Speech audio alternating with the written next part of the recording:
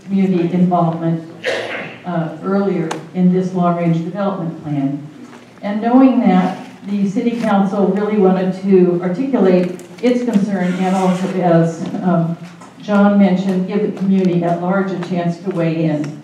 And so the City Council did put on its agenda and voted to put on the ballot Measure U. And so that's what the community will, in the City of Santa Cruz, will have the opportunity to vote on in June. So I just want to read you, this is the ballot question. And I want you to, when you go home, look on the county website. You'll get it eventually as in your ballot, in your voter pamphlet, but go on the county election site and look up the text and read the language of the ordinance that is before the voters. So the ballot question that city voters will vote yes or no on is, shall an ordinance be adopted expressing the Santa Cruz community's opposition to the proposed enrollment growth at the University of California, Santa Cruz? And so that references the enrollment target in terms of both numbers and date that's put forward in the current, in the proposed long-range development plan. So that's the ballot question. And then there's a lengthy, by time up?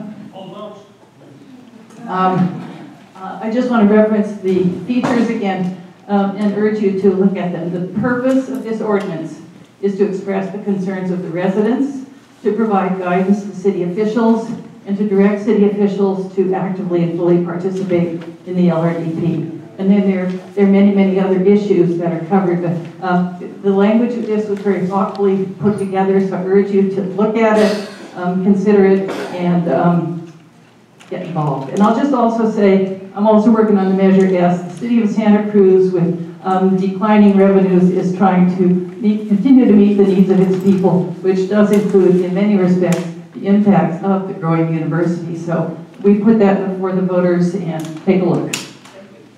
Thank you so much. I should have mentioned from the outset that Cynthia, as you know, has served as mayor. She served on the steering committee for the city when the city was going through the last round of negotiations. And she's with me, and she's still with us, so that's great. Thank you. She has to leave early for a meeting that she had already previously scheduled, as does Ryan Coonerty, our representative board of supervisor. And so we asked him if he could squeeze us in, and Ryan, thanks for coming, and he's going to have to leave, unfortunately, right afterwards. Ryan, go ahead. So, first of all, thank you for coming out tonight. Thank you for caring about your community, and thank you for getting involved on what could be the single biggest issue facing this community over the next couple of years that will affect the generation. Let me start by sort of stipulating three big things that I think it's always dangerous for one member of a board of supervisors to talk about what the whole board of supervisors or the whole city council thinks, especially when there's a stick enforcing time limits against us. But I think we would all, from the perspective of the board and the council, I think I can safely say a couple things. One is, we all appreciate the university being here. We appreciate the role that it plays in this community, and we understand that it makes this community vital.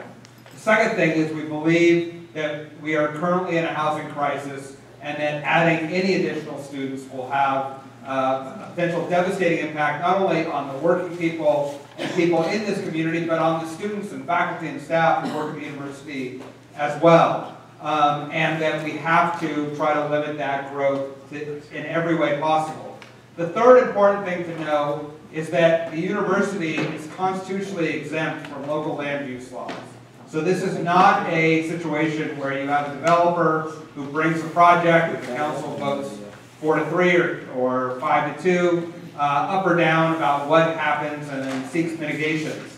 This is a very complicated process where the university is working under state mandates, and the traditional ways that the city council or the board of supervisors might try to regulate them don't exist. So this is going to take a much more sophisticated and long-term effort to organize in order to combat.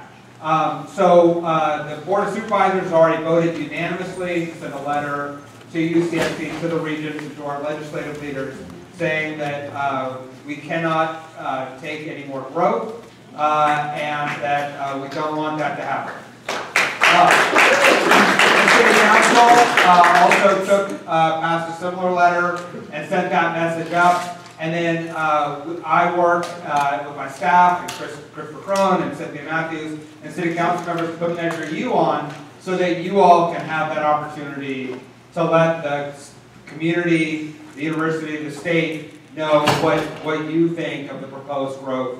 And it's important that we make this statement. It's important, as I think is on the agenda, that we win overwhelmingly in that effort. So in the short term, the thing I really want you to focus on is spreading the word about Measure U. Traditionally, June elections are a little lower turnout elections, so every vote matters. We're lucky that we're in a small town, and when people can just talk to each other, and we don't have to do big media buys or other things. So that mobilization really makes a difference. We'll be making an effort to walk door hangers before the absentee ballots go out on May 5th and 6th, and then do it again before the June election, before Election Day. The extent that you can give 2 hours to go out and hang some information on people's doors to make sure they're aware of these issues is really important. I think hopefully if you sign up tonight, we'll be in contact, and those who are available should do that. But anything that you can do to help further this campaign to make sure that the statement of the community is clear and unambiguous in our concerns and our opposition to university growth. Over the longer term, there's going to be a long process. It's going to be a long negotiation. There will be potential litigation. There will be EIRs. There will be community forums. There will be a lot of different ways that people can try to push on this system in order to get change. I think one of the things that we really have to focus on is, it is my sense that the university, UCSC administration, understands the housing crisis, understands the impact that the growth without resources is having on their faculty, staff, and students, and has real concerns about this mandate to grow. I've also heard this from the regents who came here. The chair of the regents came here, toured around, saw the lack of housing, heard from students about their concerns, heard from faculty and staff about their concerns. So I think we have some sympathy in, frankly, a way that we didn't have in the last LRDP process, where there wasn't a lot of interest or understanding of what the impacts of the university on this community are. I think there is now at the local and potentially a little bit at the regents level of this. Where this decision is being pushed, or where this growth is being pushed, is from our state legislature. Not necessarily from our legislative leaders, but the state legislature as a whole is seeing an increasing mandate to expand higher education, as they should, in the state of California, and they are pushing to constantly expand enrollment and not really providing the resources to provide that. Our legislative leaders, Bill Monning, who's the majority leader of the state senate, Mark Stone, who plays an important role in the assembly, we need them to help move their colleagues on how the impact of this potential growth. It's going to be extremely important that we mobilize around the legislature. It's extremely important that we get students and other folks who may have connections to legislators outside of this district to make sure that we are communicating what life is like on the ground for people who are struggling to make rent or even find a place to live, people who are struggling through traffic and water and other issues. So over the long term, the thing I want you to think about is, how are we going to take our community voice and make that voice heard at a on a statewide level. They're not going to be sympathetic to our sort of what they perceive as our NIMBY concerns. They're going to be sympathetic to when it's impacting the educational mission and the students and faculty and staff. And we're going to have to really mobilize and think about how we make our voice heard in Sacramento on this, because I think that is going to be, over the long term, the key. In the short term, we got to win this election. We got to make sure that Measure U passes overwhelmingly, so that it's unambiguous where the community is, so that you all can hold all of your legislative leaders, local, county, and state officials accountable for doing everything we can to prevent unmitigated university growth in this community. So thank you.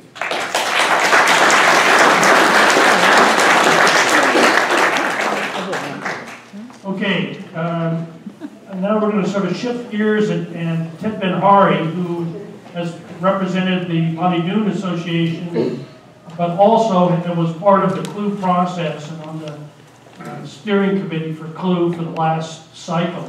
He's going to do a brief highlighting of the last process and the agreement. Okay. Thank you, John. Cynthia touched on some of that, so I won't bore you by repeating some of the things that she went into. What I will briefly say, though, is that Bonny Doon is one of the places that will perhaps feel a great impact from university growth if the university does indeed build on the upper campus, the north campus, which now is undeveloped. And that in the last go-around, they plan to put 3.2 million square feet of buildings up there, which fortunately we were able to deter up until this point. If you want to think about what that is, that's about 23 Costco warehouses. So that's a lot of building. Let me say that I kind of have a sense of deja vu being in this room again, because this is where we began back in 2005, April 11th, to fight the last LRDP, the 2005-2020 LRDP. But the battle against UC growth actually goes back a lot further than that, at least to 1988, because in 1988 there was Measure C in the city, and the large majority of city voters overwhelmingly passed that by a 3-to-1 margin, and that became the stated policy of the city of Santa Cruz. Key paragraph from that. Not too much feedback, sorry. It should be the policy of the city of Santa Cruz to insist that the University of California limit and phase its rate of growth so that all significant adverse impacts on the community, particularly in the areas of housing and traffic, are fully mitigated. Obviously, that does not happen. Right. So the housing mitigation was never carried out, and the 1988 LRDP contained the goals that the university would house 70% of the undergraduate student body. Today, that's 53%, so that's far short of that goal. 50% of the graduate students, 25% of the faculty, and 25% of the staff newly attracted to Santa Cruz. None of those goals have remotely been met. So, is it possible to mitigate all the adverse effects of the impacts on the university? Santa Cruz, as you probably all know, is the smallest town in the UC system. And it's really unique in the fact that we produce all our own water supply, one of the only counties, or perhaps the only county in the state that does that. We have impediments geographically that isolate Santa Cruz in a wonderful way, but it also creates a situation where it becomes very desirable, and that quality of life is something that we live here for, and we don't want to give that up. The university is the largest growth impetus in this area, and we have had very little control over it, as Ryan spelled out. So clearly the goal is to get the regions to recognize that Santa Cruz doesn't have the capacity to handle a larger university population. We don't have the housing capacity, we don't have the transportation capacity, and it's unreasonable to ask us to transform our city to reduce our quality of life to meet the needs of the UC system when there are many other places in the state that could easily do that, that would love to do that, to accommodate that growth. And the Merced campus, of course, is the only campus that's been built in the last 50 years, the only new campus. There's no reason not to build other new campuses and to fill UC Merced up.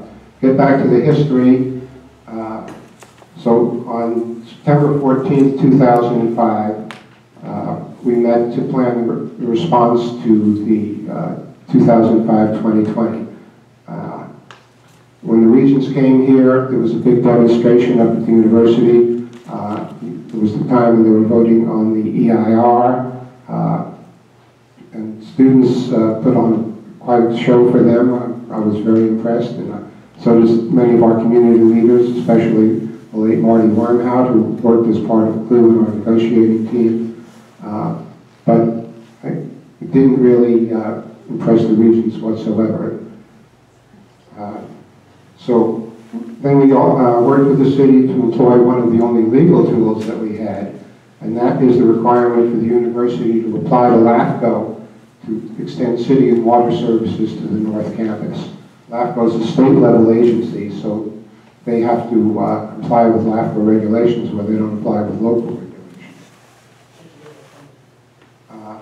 So there were two measures on the ballot, I and J. They passed overwhelmingly in 2005, but then they were thrown out on a legal technicality. That CLU pressed to have those reinstated as part of the negotiations that went on over the settlement for the EIR lawsuit that we filed. And I'm happy to say that those now exist in the city charter once again. So if they do want to build on the North Campus, they're going to have to comply with those regulations, which means that the city would have to put to a vote of the people before they could apply to LAFCO to extend services to the North Campus.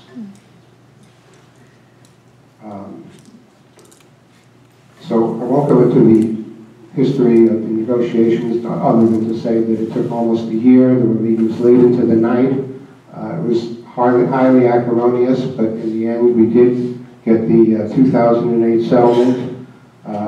The language of measures I and J were put into the city charter.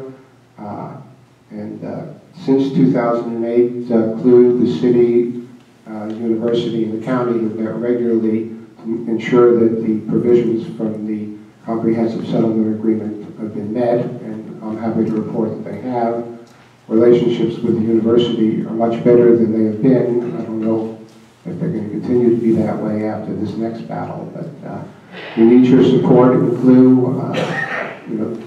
The only thing we have is to raise our voices really loud and clear with our legislators, with our elected representatives, and at the ballot box to try and push this thing back as far as we can. Thank you.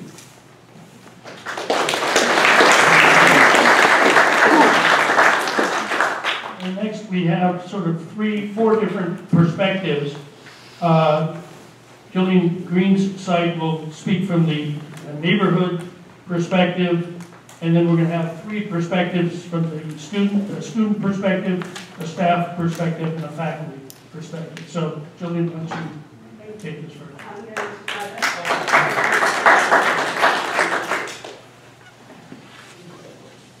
I think my voice is loud enough. Is that all right? If it's too loud, tell me. I am an admirer of the UC system of higher education. I worked at UCSC for 30 years. Microphone. You can't hear? No. Okay. We're all ears. Okay. So tell me if it's too. Is that all right? Yes. Okay. Can you start my time again? Yeah. Well, it's right at 5 minutes. So thank you. So, as I said, I'm an admirer of the UC system of higher education. I worked there for 30 years, and I have a deep love for its natural lands, its students, and its mission. My criticisms are directed at the Office of the President's lack of planning for UC student growth, which has caused this crisis, and the Office of the President's indifference to our town's plea for relief from the impacts of such growth, which is destroying the livability of our neighbourhoods, impacting workers, families, and students. My criticisms are also directed to top administrators who lecture us about our lack of empathy for future students' needs, as if they're enticing low-income students to a town with the 3rd highest rents in the country is not heartless by definition. Yeah. Hear, hear. Hear, hear. I started working at UCSC in 1979 as head of rape prevention education. The population of Santa Cruz City was around 41,000, and the student population was around 6,000, meaning 15% of the total population of the town was UCSC students. Similar to today, About half of the student body lived on campus and about half lived off campus, or lived in the town. That was about 3,000 students living in the town. Today, 29% of the total population of the city is UCSC students. That is double the percentage from 40 years ago. And similarly, just over half of the students live in town. But today that number is 9,000, or 3 times as was in the town 40 years ago. The impact of this massive level of student growth has had significant and negative impacts on our neighbourhoods, traffic, crowding, scarcity of housing, no parking, noise, dislocation of lower income residents who cannot compete for rents with students, many of whom come from higher income families. We know these impacts only too well. Some we may not know as well. During my 30 years at UCSC, I learned that students who are disciplined for alcohol abuse, racist or sexist behaviour, or other violations of student conduct invariably lose their on-campus housing privilege. In other words, they are sent to live with us. I always thought that a pretty bad arrangement and said so on many occasions. Nonetheless, it was, and probably still is, the practice, demonstrating a lack of regard for the city off the hill.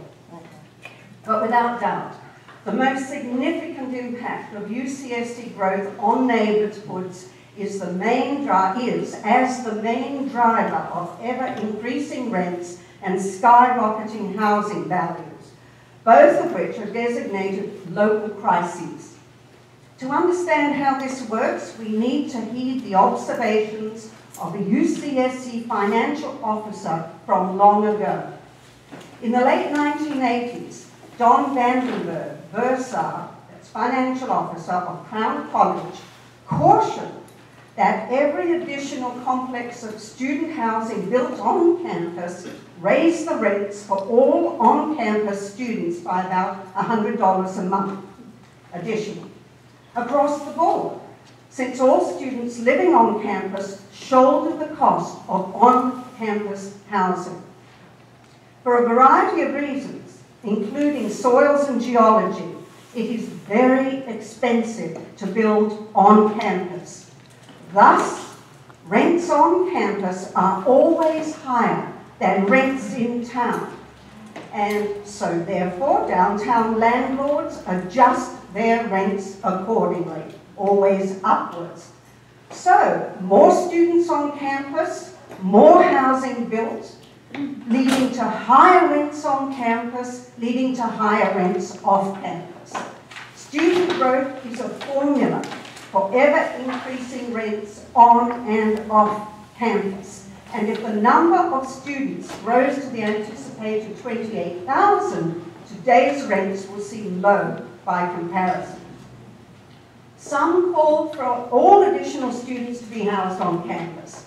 Even if that were possible, which it isn't, that will not solve the impact on our neighbourhoods in terms of ever-increasing rents or housing costs that such growth will generate. To conclude, the only solution is a cap on UCSC enrollment. I'd suggest 10,000 max, a pipe dream, but at least we need a rousing support for Measure U to send a message to the Office of the President that its lack of planning for student growth is not our town's burden to bear.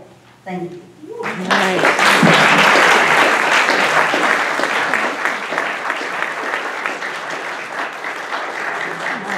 Thanks so much, Gillian. I'm not sure whether, is Chayla Fisher here? Chayla, she is our student leader. Chayla, come on. Great to have you here. Thanks for coming.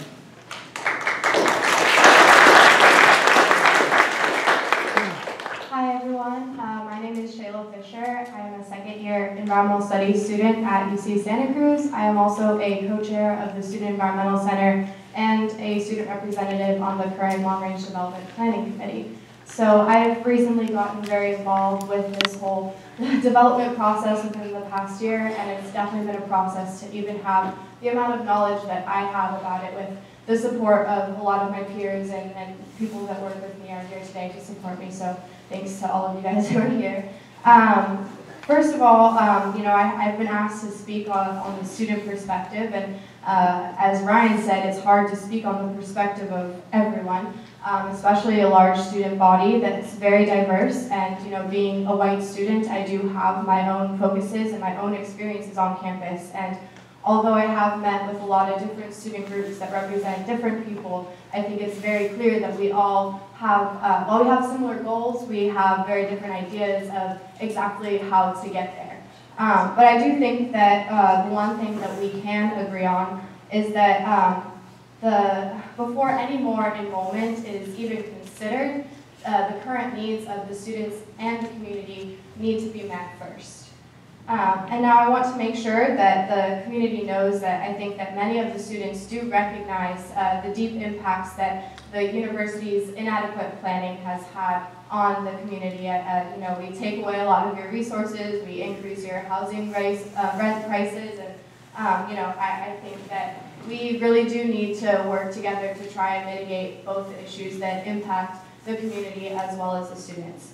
And I personally want you all to know that, I know I'm not speaking for all the students, but I do want to work with the community to try and make sure that everyone's needs are met and no one is left homeless or hungry or without an adequate education. But I also want to make sure that this movement doesn't turn into just a platform for NIMBYism or for more exclusivity within the university, because there is a very high demand for education today, and especially for low-income communities. But also, I don't think that pushing low-income students into a university that does not have adequate resources for really any of their students, but especially low-income students, that's just immoral from my perspective.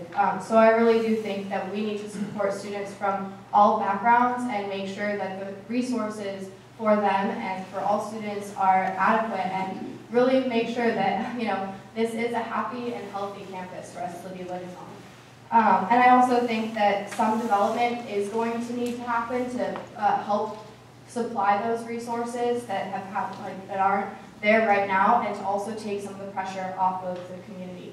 Because I don't think that the enrollment is going to decrease anytime soon. But clearly, even students that are here right now don't have the resources that we need. I know tons of people that are homeless or living in cars or can't get the classes that they need. There's people sitting on the seats of the sides of my lecture halls. No one can enroll in the classes that they want. It takes more than 4 years for most people to graduate. So it's really impacting our ability to have this quality education that the UCs are saying that we're supposed to be getting.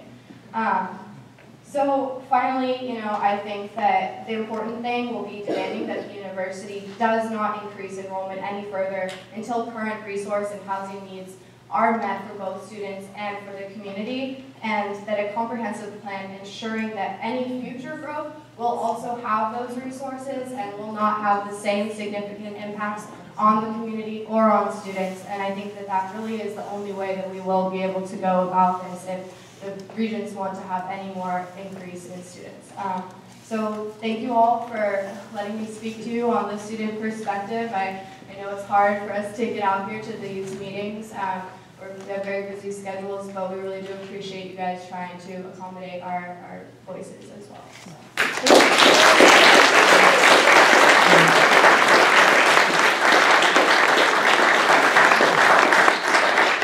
Thanks so much, Jason. And now, Chris Krohn, who is a council member, but also works up at the university as a staff member, is going to give sort of a perspective from the staff standpoint. Chris? How about first a hand for John Ayer and Ted Benhari. They are part of the original lawsuit against the universities in the House. Reed, you want to hold your hand up. And thank you. I see Amy Gonzalez in the back, student who's been following this for years. Hey, Amy, want to put your hand up? Thank you very much. And a hand for the other students who are in the house too as well. Really appreciate you being here. My name is Krohn, and I wear a couple of different hats. Of course, I'm on the Santa Cruz City Council, but I've also been a staff member of UCSC for 13 years. My third hat is as a dad. The news I bring you tonight is that things are not so well in Slugland. Really, the double-edged sword that many staff at UC Santa Cruz face are the rents are too damn high and the salaries are too damn low. A staff job when I started was a pretty good job. Not any longer. Employees were able to forego higher salaries at that time because pension and health benefits were paid for. That's no longer true. Most staff take home less now than they did 10 years ago, believe it or not. And now the growth issues. The buses rarely arrive on campus on time. I take the bus, I ride my bike, I take my car once a week. They leave Metro Center on time, pretty much always, but rarely arrive to Science Hill on schedule. The scheduled ride time is about 17 minutes, but the other day it took 35, for example. And they've got these articulated buses now, and they say, we can fit more people on the articulated buses. But guess what? The articulated buses stop, they'll never get full, and they stop more often. It takes more time to get people on and off, so the ride actually takes a lot longer. In the past, buses pass the students up, and they, because they're full, but you get up to campus faster. So it's like they're not taking care of transportation on campus right now. The class I taught the other day was part of the student internship program. There were 40 students trying to sit in a classroom for 25. Several students had to sit on the floor. And I've been teaching the seminar for 13 years, an orientation seminar for interns. I have 270 interns this quarter. I'd like to pat myself on the back and say it's all about me, but it's not. The university keeps accepting more and more and more students, and what happens is a lot of students don't get the classes that they need, so they take an internship, or they take a quarter off because they can't get into the classes that they need. As a staff member, I've seen resources just not keeping up with the growth. UC management, the regents at Oakland, has a lot of catching up to do. And that's before taking on another 12,000 faculty, staff, and students. So it's not just 10,000 more students. You have to add in the faculty and staff to that as well. We have to do two things as far as I can see. We have to work together as much as we can with the chancellor. Because I've spoken with him. He's not a happy camper, as you can imagine. And we have to figure out how to break the news to the regions, so people here on this side of the hill can save face. And that Santa Cruz cannot accommodate any more students past the current LRDP figure of 19,500.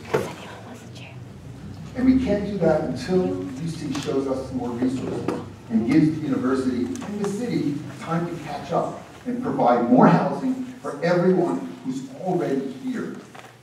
The 28,000 was just a figure they threw out, maybe, and they wanted to see what our response was, but I don't think it matters. We must all get together and say no to any more growth in the short term. We as a community have got to be resolved on this. No more growth now means no more growth. And when they say, we are doing great on campus, we house 53% of the students, we're doing great managing our traffic, we are doing great conserving water on campus. Well, guess what? Only half the people live on campus. The other half live off campus here. And they don't chart that statistics when they're giving us all these statistics about how well they're doing, and they are on campus. In closing, I came here because of UCSC. I came to Santa Cruz because of UCSC. I graduated twice. I've worked at the campus for 13 years, and I love UCSC, as I know most of you in this room do. And we're a much better place because of UCSC. But there's a limit to how much, your crazy old uncle can, how many friends they can bring home and keep packing the house. And that's the situation we're in. Speaking as a current staff member, as a community member, and as a city council member, we need to tell the university enough is enough. Vote June 5th, vote yes on Measure U to limit university growth. Thank you very much.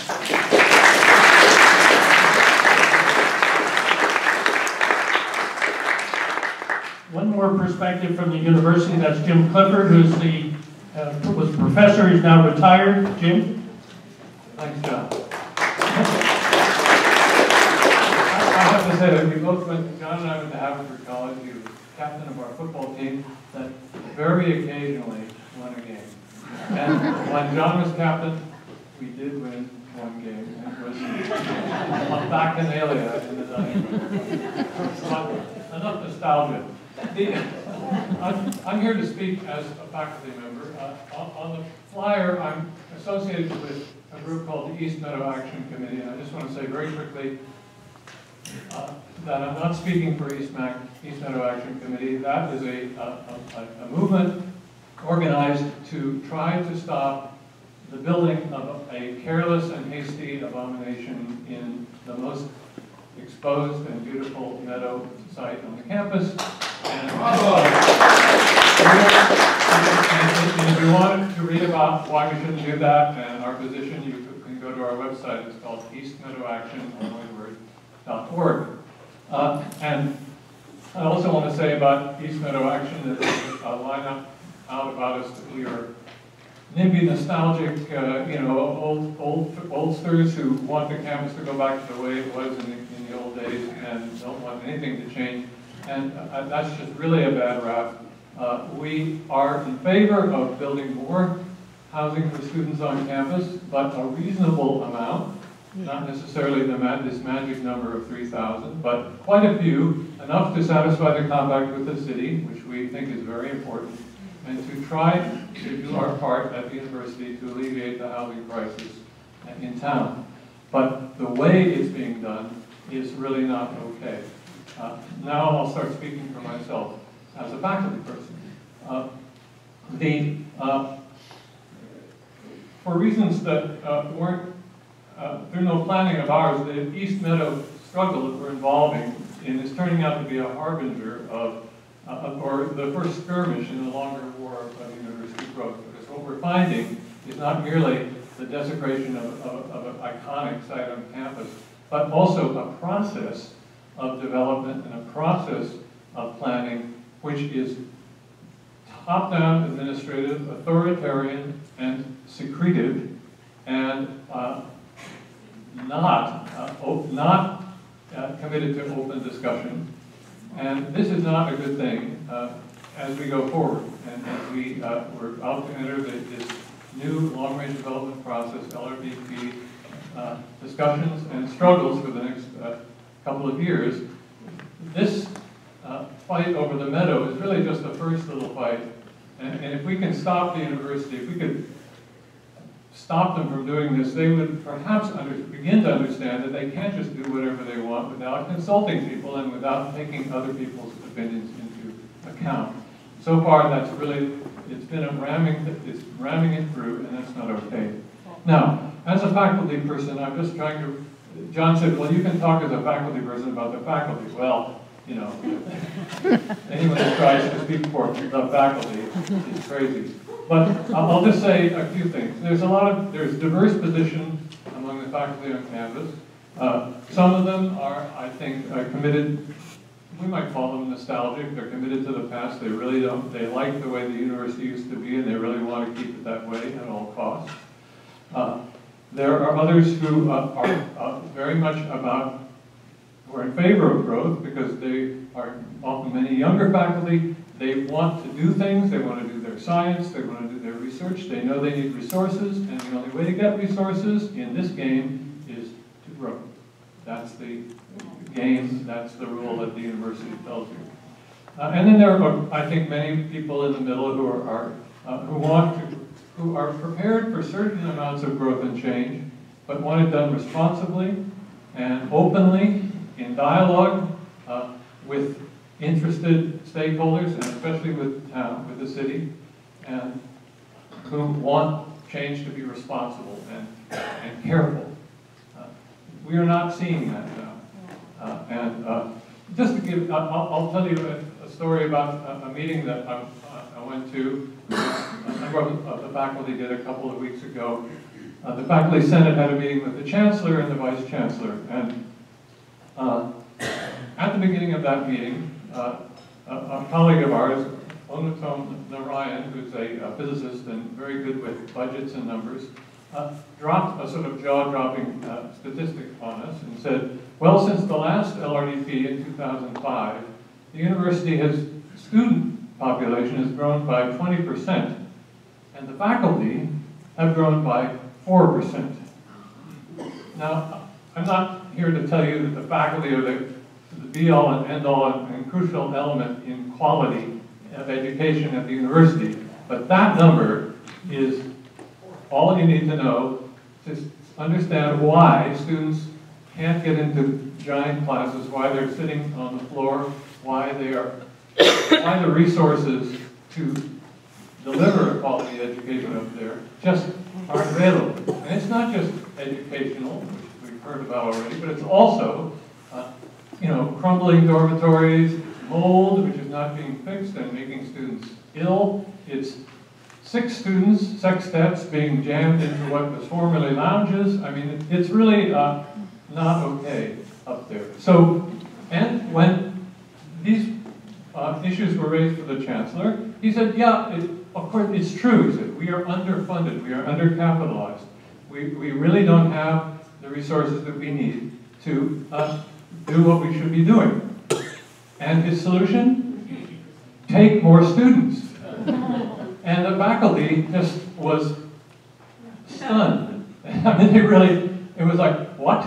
Because he said, we cannot get any new resources out of UCOP unless we take more students. So the logic is, because we're behind now, let's take more students and be behind at a higher level, right? Or perhaps if you're in a hole digging and you want to get out, dig deeper.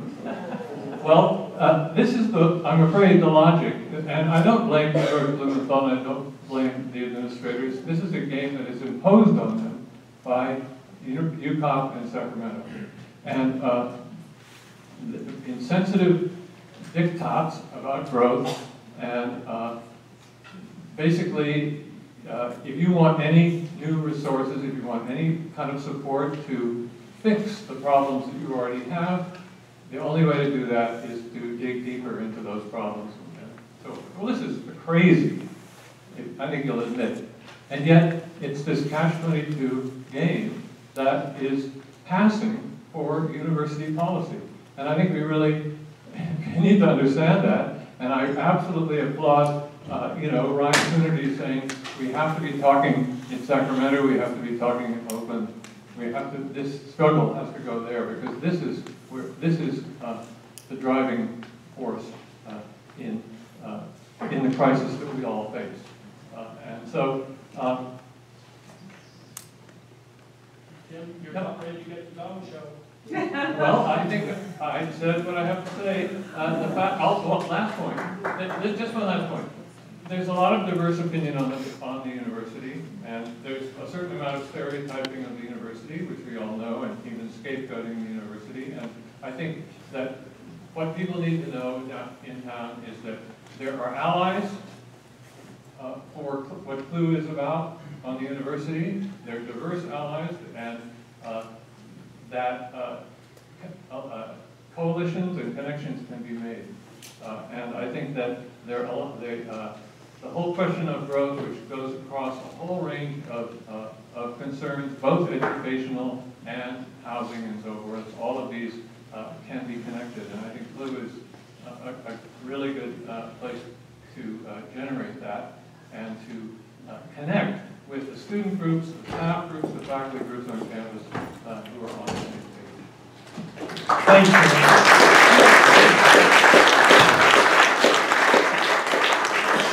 We have two final speakers, Andy Schiffrin, who was active in the last round of negotiation and is the senior assistant to Ryan Coonerty, and then followed up by Gary Patton. So.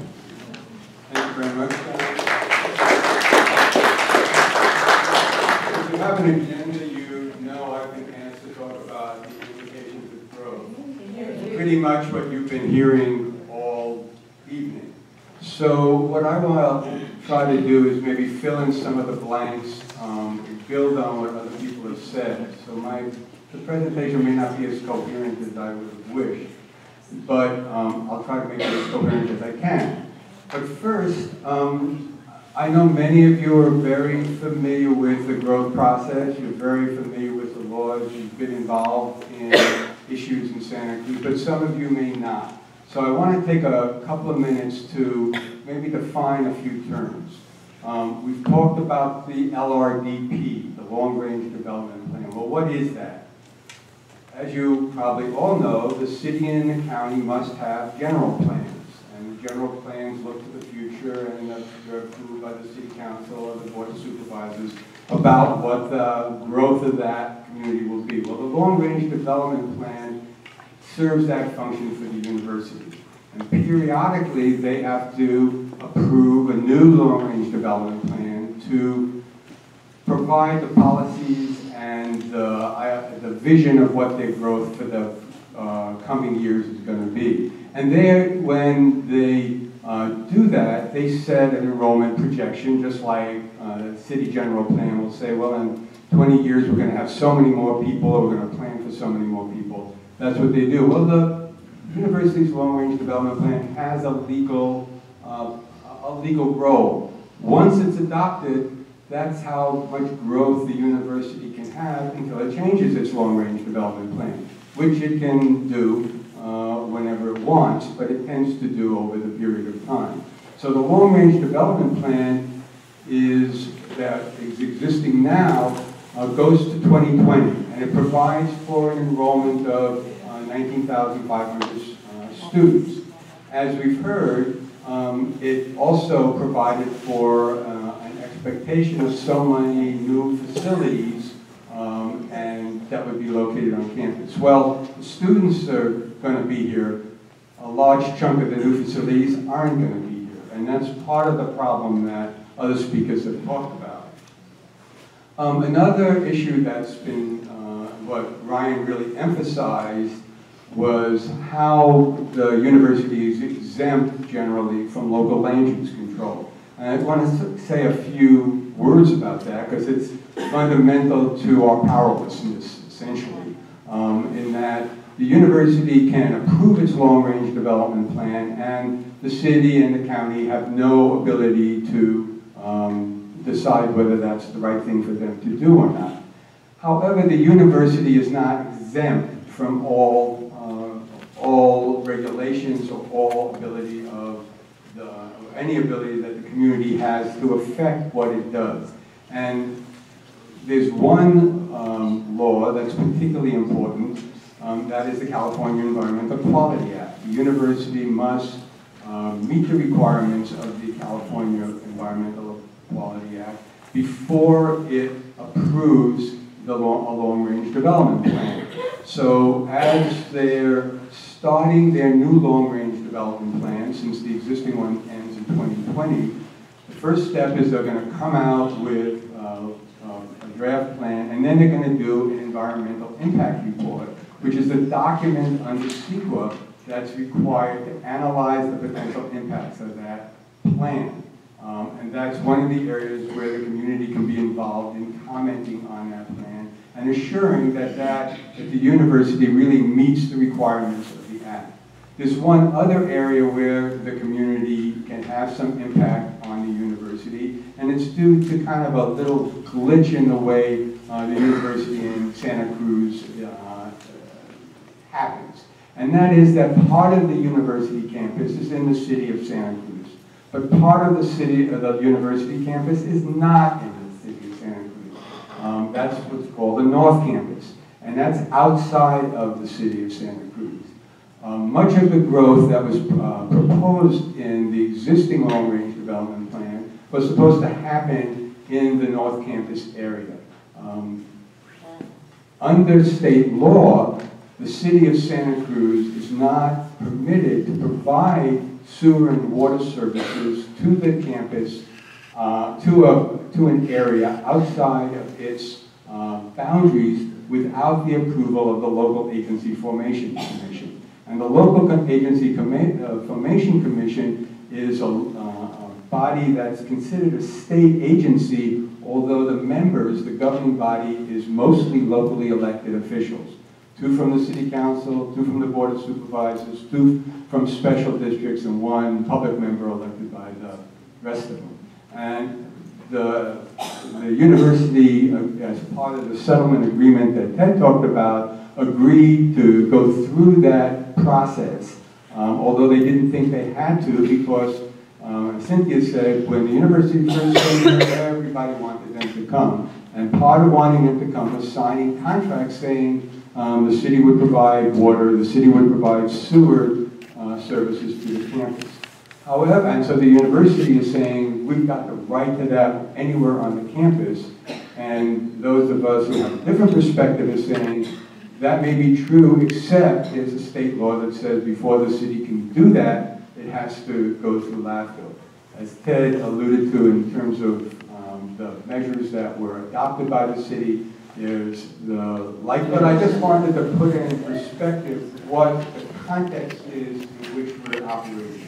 Because while it's true that Measure U is tremendously important because it gives the representatives of the community on the city council, on the board of supervisors, in the groups that are active to challenge the university's growth projections. It gives them the sense that they're representing the community, that they're not out there all by themselves just thinking, we think it's a bad idea, so let's go try to pursue it. It's the public saying, this is a bad idea.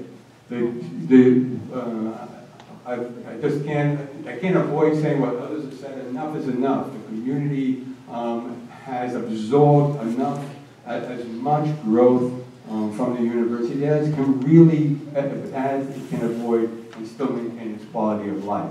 So with that as a background, I started late. I'll try to keep my remarks below 10 minutes. I was given an extra amount of time. But I did want to say something about, I wanted to fill in the blanks, to build a little on what Cynthia Mathews said.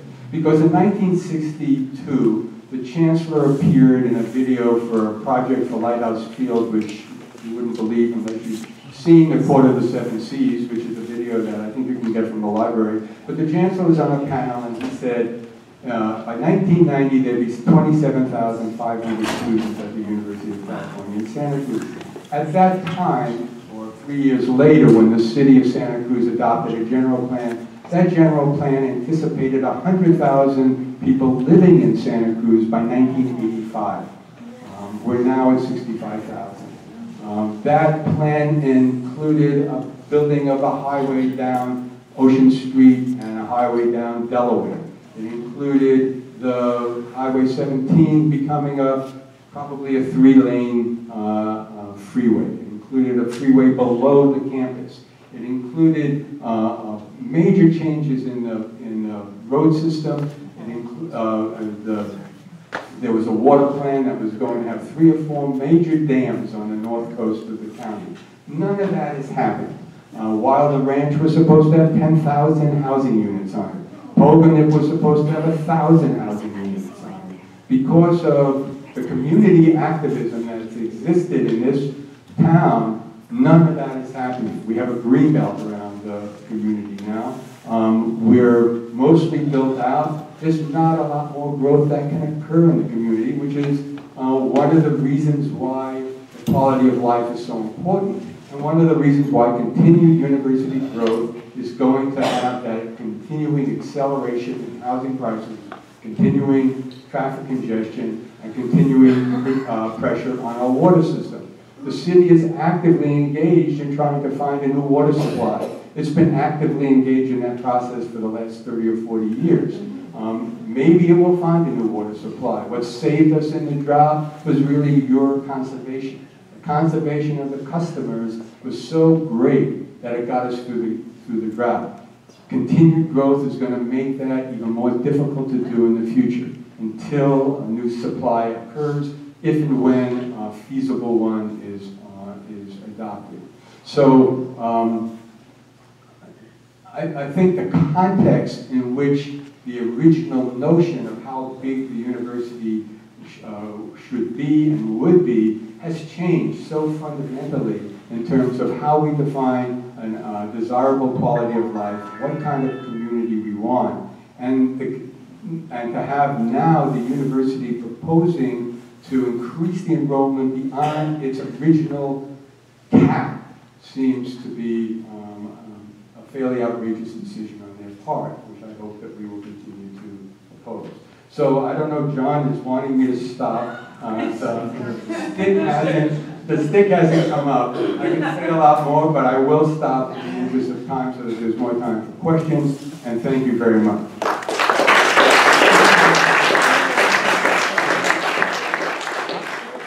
Let me just remind people, if you haven't signed up and a sign sheet, it'd be really helpful if you would.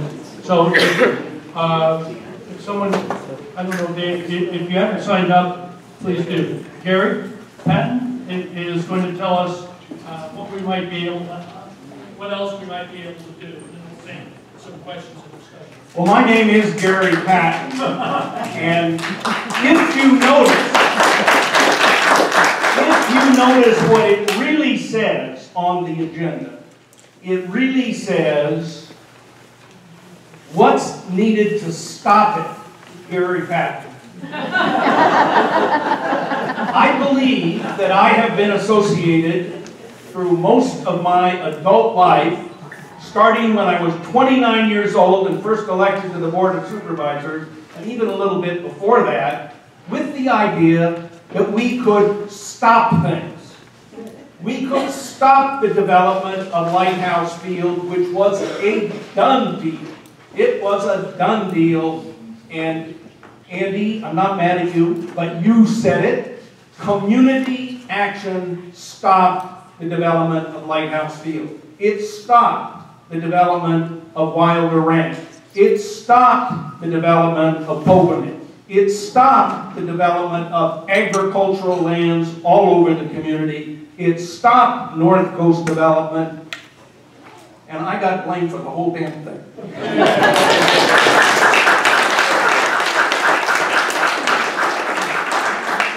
Well, I am proud to have been associated with a community that took the position that rather than letting things happen to us, we were going to try to make them happen the way we thought they should be. And this is really what I want to focus on tonight when we talk about what is needed to stop an unhealthy development of the university, unhealthy for the faculty, students, and staff. And I am now an adjunct professor at UCSC. I see a few of my former students in the crowd. There is not a healthy ecosystem on campus, as well as not a healthy ecosystem in which the campus is related to the community. So there is, as Jim Clifford said, a real opportunity to work together to bring the kind of community on and off the hill that we ought to have and that we all have treasured during those times that it has existed in that way. So let me just suggest to you that out of my experience stopping things, I have a principle to suggest that we as individuals, as human beings, have the ability to be both observers and actors. And the temptation is always to observe, because it is delightful to analyze and to understand, and it brings great joy to us as we do that. But when we just look at what's happening, we are drained of power because the plans are there. The university is independent, as Ryan and others have said tonight, independent of local control. The regents don't give a damn about us. And that, I think, is an accurate observation as an observer. So, how are we going to stop it? When we observe around us, how were we going to stop Lighthouse Field? How were we going to save all the farmlands of this county? How were we to slow down the growth which When I was first elected to the board, we were the fastest growing county in the state of California. That's why those projections that Andy was talking about existed. And we were the 5th fastest growing county in the entire United States of America. That is true. And we stopped it. So, we did that by acting. By acting, not observing. It's important to observe, to take the temperature, to find out where we are, to know the laws, to know the rules, to know the plans, but much more important is what I think it was Andy, but somebody used the word resolve. It is much more important to decide we are going to change the way things are happening to us, and we're going to make them happen the way we want them to happen. And so how do we do that? Well, this Measure U has been stressed. Suppose 80% more, 80% or more of the public in the city of Santa Cruz goes to the polls on June 5th and says, essentially, to the university, to the regents, to the chancellor, but to our elected officials, we reject the idea of future growth at this time at the University of California. Let me tell you what happens right after June 5th. There is a budget session at the Board of Supervisors and in the City Council. And just suppose that the city and the county elected officials, now having been told overwhelmingly by their constituents, we need you to stop this. And Cynthia Mathews read the language right out of there, instruct the officials. We're instructing them, put some money in the table, develop a budget, and you coordinate the effort to stop this, to build the coalitions, to get the very best legal advice and help and assistance, to do the studies that in the environmental impact process will prove like traffic is really actually a big problem. You know, there are experts. You have to have experts to prove that. You can't just say, you know, I went out and tried to drive and I couldn't, so I even went back home and didn't go there. It's true. A lot of people, you've done that, right? That's true. I've done that. We've got you need two an expert to roads. prove We've it. got High Street and Bay Street. Right. You That's need it. an expert. So what we're really talking about here, CLUE, I think, is going to play, I'm hoping, a key role mobilizing the community. Some of these former students of mine are organizing students, as we heard. The staff and the faculty are energized, partly because of the offensive project, and support Jim Clifford and his 50,000 petition signers that oppose that East Meadow project. We are going to be determined, and we are going to mobilize our local government resources. And there are, I'd like to say, working backwards from the vote, 26 regions. They are charged, ultimately, with making a decision. It means we need 14 regions. I've got the list. I'm not going to read it to you. We are going to have to go to the legislature, as Ryan said. We're going to have to deal with the regions. But if we insist, we are not going to let this projected future happen to us because it's wrong. It's wrong for the campus and it's wrong for the community. I think, no guarantees, I think we're going to prevail. And here is the example that you haven't thought about. You've thought about Pocanip, and you've thought about White House Field and Wilder Ranch.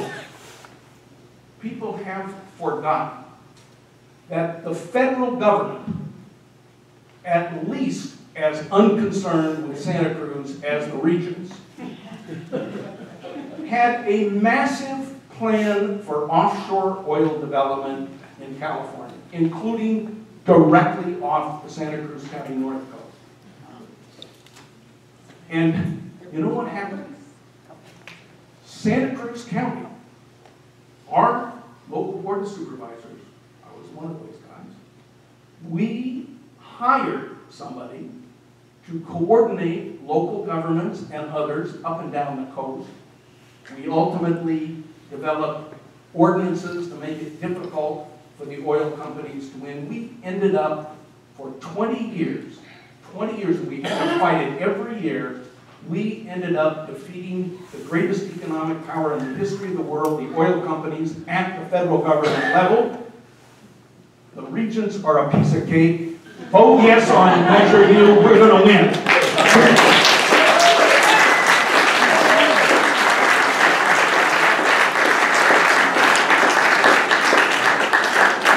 That was great, Gary. Now we've got some time for some questions and for some discussion. And so if you just hold up your hand and I'll acknowledge you. I did want to first say that I wanted to recognize Don Stevens, who founded CLUE all many years ago. And so Don, do you have any question or comment you want to make? We'll just take it from there.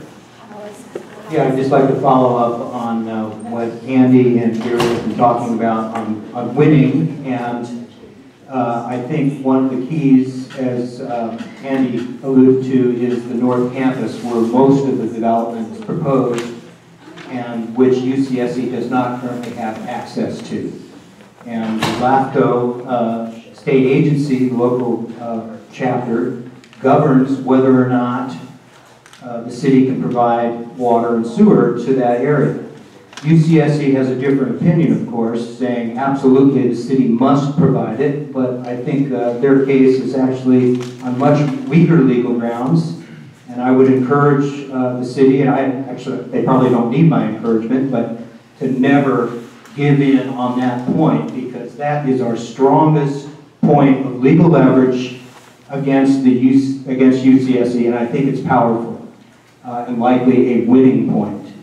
But this is on the assumption that Gary believes we're going to convince 14 regions, and I am not going to naysay that. But should that fail, we can stop them from getting the North Campus. That's 1,000 acres up there. If they get in there, they will never be stopped, because you open the door and they're in there. So I think that's a critical thing. The other point I wanted to make regards the 1,100 acres of property that UCSC owns in Marina, formerly Fort Worth. It was given to them by the federal government in 1994. And they have a plan, they have had a plan for over 20 years to create what they call some kind of high-tech technology hub, where they want to build buildings and rent it out to Tim Cook and whoever else. They have this dream of collecting lots of rent down there. CSU Monterey Bay was also given property right next door. They've created a campus. They are educating students there. I think the way that UCSC has been using that property down there, they built 2 buildings, they have vacancies available, and no tech tenants. And this is after over 20 years of operating that property. So I'm pushing and hoping that our elected officials and everyone will jump on the bandwagon to say, hey UCSC, here is a chance for you to build a new campus in Marina. They have 500 acres slated for development. 127 acres are already approved. They have roads, sewers, power, water, everything, and they're not doing anything with it. So I think it's scandalous, but I also think it's a potential solution to our problem here in Santa Cruz, where we could satisfy the regents, we can satisfy the need for higher education in the state. You could say do our share in a sense. At least UCSC, Chancellor Blumenthal could say, hey, we're going to build a new campus, and we could have, we could accommodate 20,000 students there. UCLA, for example, has, I think, 47,000 students, and they have about 450 acres. So 500 acres that are slated, that are flat, it's a lot cheaper to build. I don't want to take up any more time, but I just wanted to throw in my 2 bits, and also that as an offshoot of CLUE, another more stricter environmental group called Habitat and Watershed Caretakers. We sued the university over their attempt to get into the North Campus, and we prevailed. So, we can't be done, we can't win. I want to just recognize one other person here and then just take questions and comments. Maxine Jimenez is here, who is the student body president of the assembly president for the university. So, Maxine? I'm right here. Where are you? Yeah, there you are. Okay. Anyway, thanks so much for coming, Maxine. Feel free to jump in at any point. So, questions, comments? Yes. Sure. I'm Terry Maxwell. I've lived in Santa Cruz for a number of years. Long prior, I was at UCSC for 2 summers in the early 70s. And I'm so disappointed in the, if you will, the dichotomy of interests and the mismanagement of UCSC internally and externally in its attitude towards the community. It's obvious the water is gone. Speaking of the water, when the agreement was signed for the university to come here and have support from the community, no one could foresee what is known in English Anglo-American law as changed circumstances. And those changed circumstances are we have a water shortage, among other factors. That alone should have been enough, I'll say to Gary Patton, and to the city government to have brought a successful legal challenge somewhere, anywhere English is spoken. Your Honor, the circumstances are different. We no longer have a mutual understanding that the law should enforce regarding the university's demand for city support. Plain and simple. I'm very disappointed that wasn't done. Let me share a little bit of what Ralph Nader taught me when I worked with Ralph Nader. Defeating government stupidity and corporate greed. Gary's approach, your strategy, I want to applaud everybody. I didn't realize how great an effort you've been undertaking You're here. going to have to make it short, But I'm going to be short and say, absolutely give them hell and absolutely get Bill Monning and Stone to make this a forefront issue with the state legislature. And I'm disappointed that neither Mr. Monning nor Mr. Stone are here tonight. Everyone can follow up with that. Other comments, questions? Yes. Does the university have any alternative to LAFCO, or have they tied their neck good on this one? So is there any other way that they could get out of this business of being tied and get their sewer and the water some other way? There doesn't seem to be. They applied to LAFCO, and then when that was during the period where we had the drought, and they decided to pull it because they realized they were not going to get it approved. And so they've not actually had the process go through. So I think they, notwithstanding their argument that they're not obligated to go through, I think in fact they are, and that's the position we would take. Let me just offer a little bit kind of explanation. Thanks to Mr. Stevens here, he sued them over the EIR for their application, and he won on some points, and that just completely bottled them up in LAFCO, and so they never pursued the application in LAFCO, which is what happened. Is that right? Is that right? Yes. Yes. Okay. Other questions? Oh, wait, let me just add one other thing. We are meeting with Assemblyman Stone in the next couple of weeks to talk about this. Mr. Monning couldn't accommodate us, but we'll have scheduled another meeting with him. So hopefully we're going to get them on board with this. Can I add one point about that? Sure. Yeah. Just to clarify on the LAFCO process, the city is the entity that has to apply to LAFCO to extend the water and sewer to UCSC. So the UCSC cannot force the city to do that, although they can try to sue them and all that, but the city has strong legal grounds. So I doubt UCSC would prevail on that. So as long as the city refuses to apply to LAFCO, then UCSC can't get the water and sewer. There's going to be a legal fight over it. There's going to be a big battle on it. There's going to be lawsuits. The UCSC will begin suing LAFCO and the city, but I hope that our city will stand firm. Great, thanks, Tom. Another question. What if the university declares a state of emergency? in a state of emergency concerning their water and sewer? Yeah. Water and sewer, yeah. Well, they're not going to have an emergency unless they grow, and they can't grow without, and certainly not in the, as Don said, on the North Campus. If that's part of the plan, they've got to get service extended there. So, you know, they're not going to accept students and then need to go up there without having that opened up. So, listen, has this been help? Oh, there's another. Well, you said there's a campus in Merced.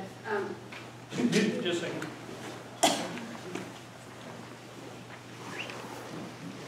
The campus in Merced. Why do you think it is that they're trying to enlarge our enrollment and not that one? They don't have our. Would you rather be in Merced or Santa? Yeah. Well, in point of fact, each of the campuses is going through or has gone through the same sort of long-range development plan. So Merced is not exempt from that. But one of our arguments would be, that's your new campus, build that. And as Don said, Marina's another example. And that's in our own, you know, sphere under the UCSC sort of system here locally. But there are other alternatives for sure. And our argument is this community is the host for this. It's the smallest host community in the state of California. Enough's enough. We've got to catch up with the last round of growth. And, you know, this is not a time to be approving a 50% increase in the student body. John, I think an important fact we should all remember is that the projected growth rates for all the UC campuses has UC Santa Cruz growing at a 10 times faster rate than the other campuses except, I believe, Riverside. But so it's all disproportionate growth in the campus which can least accommodate it. It's obscene. It's a very good question about Merced. Only 6,800 students in Merced. So it has capacity to grow. I don't know how they feel about it, but here it's just unacceptable. One of the things that we've pressed for all the years that we've been involved in this is for the Office of the UC President to tell us just how they set the quotas for the various campuses. And they're totally opaque on that. We've never gotten an answer in even a general sort of way of how they do that. And obviously we'll continue to test for that. But we just don't know how they do that. Any other question? One more. I've just been curious, since we'll be working with regions and people who, you know, have this mindset, could somebody please explain to me the formula they're using that student growth will bring in more money that will pay for more facilities and faculty? I don't get that formula. Well, at the Citizens Advisory Group meeting on the LRDP, which John and I are part of, and some of the other people in this room are part of, Chairman Blumenthal got up in the beginning and identified some vague kind of qualification or classification that the university gets for when it achieves a certain size. You recall what he said about that? And we have another meeting on that next week with the president, exactly what that means, but apparently they think that they achieve this next level of growth, that they would then get worldwide recognition and research grants and the rest of it follows. Yeah. No, excuse me just a second. Oh. Hi, I'm Max and I'm the president of the Student Union Assembly, and as some of you might know, the SUA recently endorsed, passed a resolution to stop increased over-enrollment, you know, in the terms of that we get the resources we need in order to be able to live there and have housing and have our basic needs met. And so I just wanted to address the question that was asked. Is it okay if you repeat that really quickly? Because I might be able to answer it. Oh, sure. What is the formula they're using that shows increase in student enrollment will mean increased funds for facilities and faculty? Okay, so that's not like it doesn't have one answer. I think that a lot of people have mentioned the UC Regents. I think we also need to mention the governor and the UC president, Janet Napolitano, because they're actually the ones who negotiate that number. And right now, UCOP, which is the UC Office of the President, are the folks who have that formula that you're talking about where they assess. So Janet Napolitano and the governor, they negotiate this number, how they want the whole UC to grow in terms of numbers of students. And so what they do is that they kind of assess each campus. I'm not exactly sure how that is, but I'm sure land is involved, like how much land is involved in like a lot of the zoning policies. But it doesn't take into consideration like how much it costs, and every UC gets fairly the same amount for development, which is not enough. And so students are the ones are one of the folks who are feeling most of the impact since they end up homeless and we lose a lot of spaces on campus. And so that number that they come up with is not accurate at all. And to elaborate a little bit on the grants, so the UC has a mission to make sure that they create this community that's diverse and making sure that they give Californians access to education, and that's kind of where this enrollment number is coming in.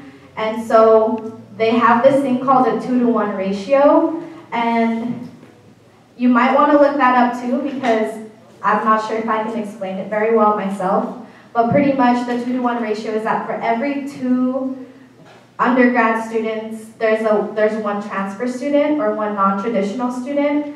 And right now it's like really complicated because that also is one of the excuses that they use in order to increase growth on campus. And there's also a $50 million grant that's attached to that. So if every UC who meets that requirement, they are able to get that money as well. But we're not exactly sure. That money doesn't always go to to faculty or to workers or to the resources that students need in order to do well in school.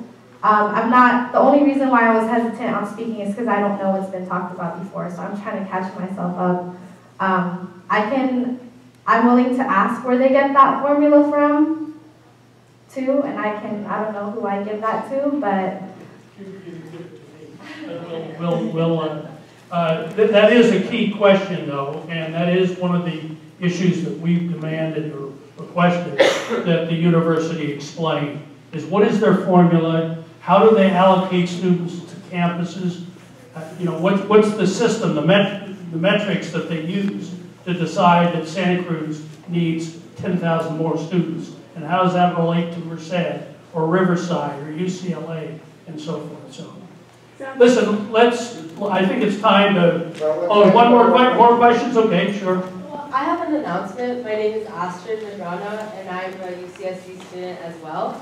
I'm here to represent HEC, Quality Education in the UCs, and we are a coalition building organization on campus that is dedicated to improving the quality and accessibility in the UCs. And so our mission is to impact the UC administration and the state officials so that we can build those strong coalitions, and not only between the students, but the community members, the faculty members, the professors, and the decision makers. And so we encourage students to build those coalitions with the community, and we effectively engage ourselves with the peers, the community, and the local institutions and decision makers. And so we're actually going to have an event that is going to host UCOP Robin Holmes Sullivan. We want you guys all to come to our event, because the UC administration will be there and the UCSC leadership will be there, and we want to show them that we are in solidarity. And so the event will be May 17th, and we will send out an email to include just for further details. And yeah, I hope to see you guys there. Great. Oh, that's great. Okay. Is there any other final question? Well, listen, I really want to express appreciation for everybody turning out. Let's give one final round of applause to all the presenters. Thanks so much.